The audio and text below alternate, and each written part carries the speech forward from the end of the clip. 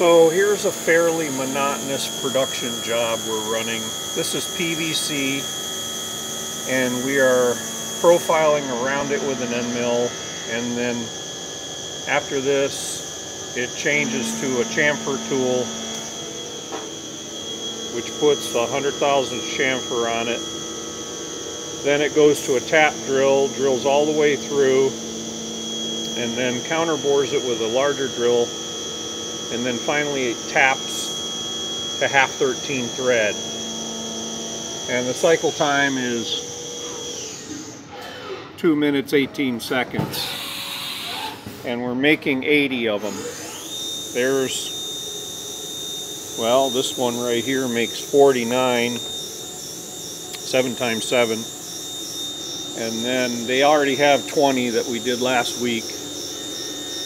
And then there's another 14, 15 of them. So we're going to do about 85 total. They need 80. But PVC is weird stuff. I haven't machined much of it. I don't know if you can even see it cutting. See through the dirty door here. But there's the peck drill. Pecks all the way through. That's the tap drill. And then once it gets all the way through,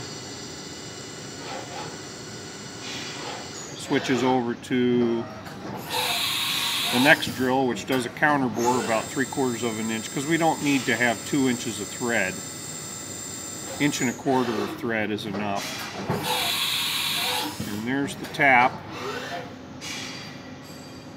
Tap goes all the way through, backs itself out,